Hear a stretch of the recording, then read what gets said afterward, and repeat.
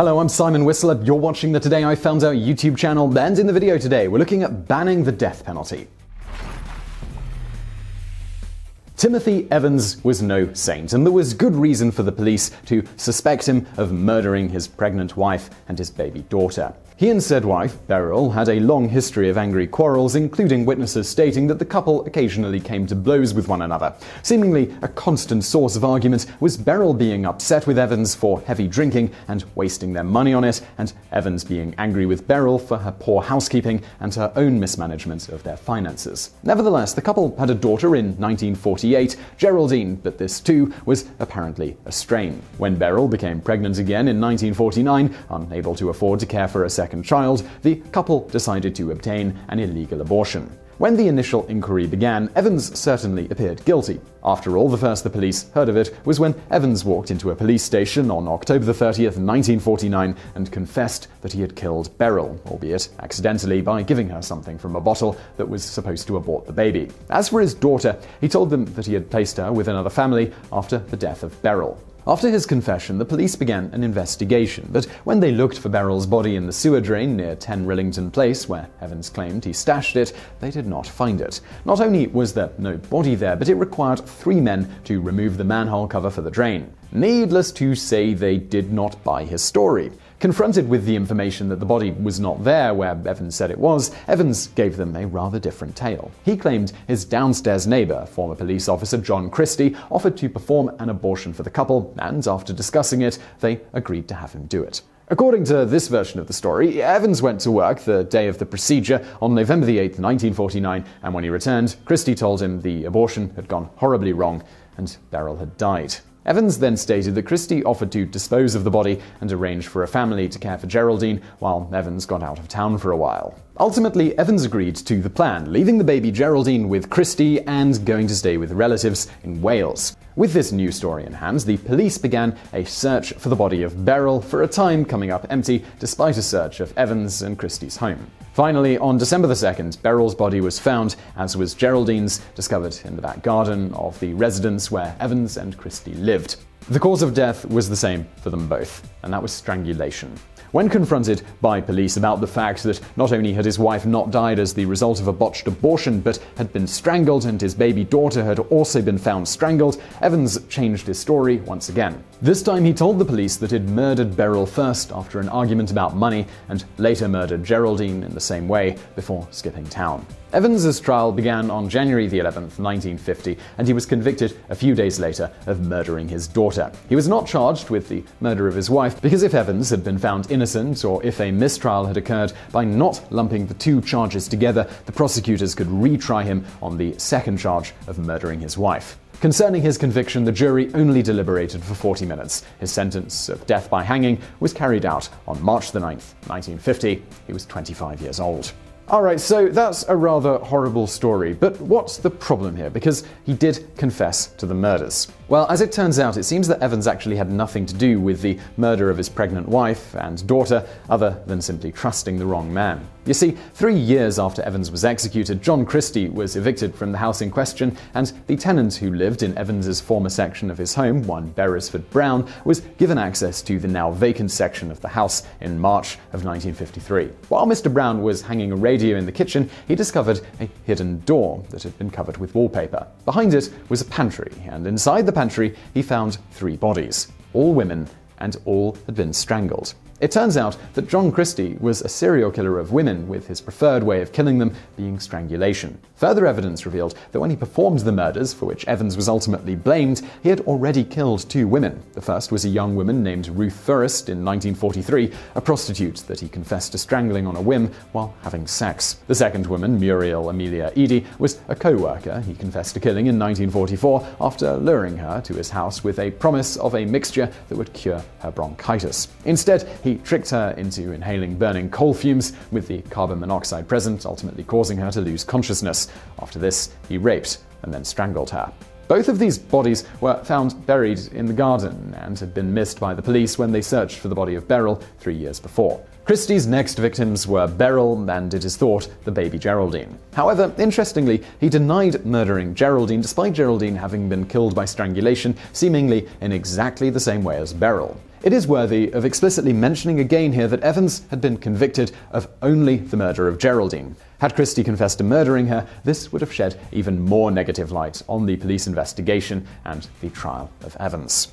In any event, after the deaths of Beryl and Geraldine, Christie confessed to murdering 4 more women, the first of which was his wife, Ethel, in late 1952. In the following 3 months, he went on a murder spree, killing a prostitute named Kathleen Maloney, then a woman known as Rita Nelson, who was in town visiting her sister, and finally one Hectorina McLennan, who he had been helping, along with her boyfriend, find a place to live in London. In all 3 cases, he appears to have first exposed the women to carbon monoxide until they passed out, then raped and strangled them, and finally wrapped the bodies in blankets, exactly as Beryl Evans's body had been handled after her death. So the big question now is, well, why did Evans confess to killing his wife and child, and how did investigators miss the 2 other bodies on the premises when they were searching for Beryl? Well, to answer these questions, a commission was formed to investigate the matter. This first inquiry, however, as had happened during Evans's trial, ignored important evidence and ultimately raised more questions than it actually answered. In response, in 1955, private citizens petitioned the Home Secretary to look into the matter further, while at the same time, a book on the subject, The Man on Your Conscience by Michael Eddowes, was published. Sometime later, journalist Ludovic Kennedy also wrote about Evans in 10 Rillington Place. In the end, it was this second investigation that finally seems to have gotten to the bottom of what actually happened. To begin with, while Evans's first story and confession appear to have been genuine and seemingly concocted as a way to protect Christie from any blame in what Evans at the time thought was just an accident, the second confession, the one he made directly after he apparently was first finding out that his wife had been murdered and his baby girl was not safe with another family but also dead, that one was made under threats of violence from the police officers around him who dictated the confession to him and forced him to sign it. They also don't appear to have been able to extract that confession until many hours into the interrogation, which extended well into the early hours of the morning after the day it had started. This was something Evans would later claim in court, continuing to profess his innocence, including directly before his execution. But by this point, nobody believed him. As to why the police were so convinced he'd done it, this appears to primarily be because of their own gross incompetence and inability to come up with a motive for why Christie would have done it, as Evans had claimed. Now, on the former point, when the police searched for the body of Beryl, their search methods left really something to be desired, including not bothering to check the washroom the first time around, nor bothering to excavate the small garden, which was only 5 by 4 meters. This is probably why their initial search turned up nothing. It was also later noted that a human femur was being used to prop up a trellis that was in plain sight in the garden, though it's not clear from the evidence at hand whether this was there when the police were originally investigating or whether it was placed thereafter. Indeed, Christie would later state that almost directly after the police left the first time, a dog dug up the skull of one of his former victims. On top of this, when the officers did eventually find the bodies of Beryl and Geraldine, they told Evans exactly what they had found and how the murders were accomplished. Even moderately competent interrogators would have withheld this information to get Evans to admit to it in his confession. An even bigger problem, though, was that the police officers involved also intentionally suppressed critical evidence in this case. The workmen who had repaired the roof of the home in question shortly after the murders stated that the washroom that the police eventually found the bodies of Beryl and Geraldine in had not contained any bodies whatsoever after Evans had supposedly stashed them there. Thus, sometime between the murders and critically after Evans had left town, the bodies had been moved into the washroom. During the re-investigation, it also came to light that the police may not have only suppressed this information, but forced the workmen to change their story for the official account. In essence, the police seem only to have been interested in evidence that showed that Evans was not only the murderer, but also that no one else was involved, a particularly interesting fact given that Christie, for a time, had been a member of the police force himself. Now, of course, the fact that the bodies were moved when Evans had been out of town wouldn't necessarily have exonerated him, but it would have shown his second confession could not have been accurate either. It would have likely called for further investigation into the matter, particularly into whether Christie was involved or was, in fact, the murderer, as Evans would maintain throughout the trial, and indeed to the day he was executed. Another bizarre thing discovered during this later investigation was that the police accounts of their original investigation were contradictory. Further, they deliberately destroyed critical evidence pertaining to Evans's case before the re-investigation. Not only that, but they even somehow destroyed the record book of how and why said evidence had been destroyed in the first place. In the end, the original trial came down to Christie saying that Evans was the murderer and Evans saying that Christie did it. The jury and the police investigating before the trial believed the former police officer Christie, and because of it, Evans was convicted and was executed. However, owing to the facts discovered during the second inquiry, Evans was pardoned in 1966 and his body was exhumed and was taken to another graveyard rather than the one in the prison. Alright, so this all brings us to the story of Derek Bentley. A few years after Evans was executed for a crime he did not commit, and around the same time Christie's true nature was making news, Bentley and an accomplice, 16-year-old Christopher Craig, committed the crime of burglary. Unfortunately for Bentley, while fleeing the scene of the crime, Craig shot and killed a police officer, one Sidney Miles. Due to a quirk of English law, Bentley was just as accountable for the murder, even though he didn't do it, and was fleeing when Craig shot the police officer. Needless to say, in 1953, execution by hanging of the 19-year-old Bentley, who was also considered mentally deficient and whose true crime had just been that of burglary, did not go over well with the general public. Even the sentencing judge, Lord Rayner Goddard, who had no choice under English law but to sentence him to death, stated he assumed the young man would be reprieved. But in the end, Sir David Maxwell Fyfe chose not to exercise the royal prerogative of mercy in Bentley's case, to the exasperation of many, including Lord Goddard, who reportedly verbally attacked Fyfe for his refusal to change the boy's sentence. As for Craig, who actually killed the officer because he was under 18 at the time, he was not sentenced to death and ended up serving a 10-year prison sentence before being released. Bentley himself, although dead in 1993, was issued a royal pardon in respect to the sentence of death passed upon him and carried out.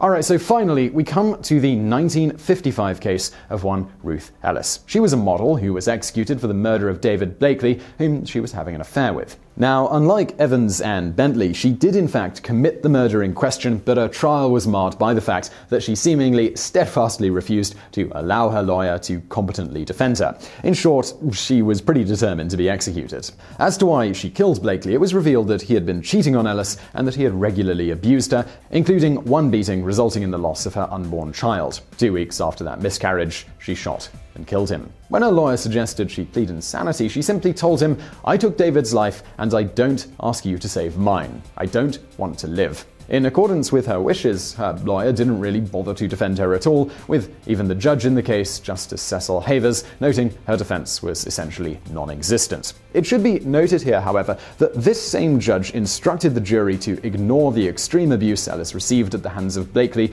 and her poor mental health, as, according to our law, it is no defense. The outcry over Ellis's planned execution resulted in a petition signed by over 50,000 people asking for mercy in her case. But, well, no mercy was given. Of this, it was written in the Daily Mirror on the day Ellis was executed.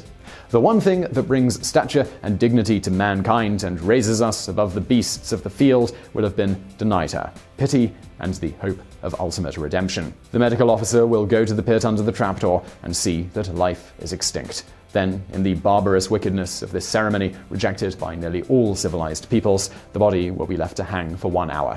If you read these words of mine at midday, the grave will have been dug while there are no prisoners around, and the chaplain will have read the burial service after he and all of us have come so freshly from disobeying the 6th commandment, which says, 'Thou shalt not kill.'"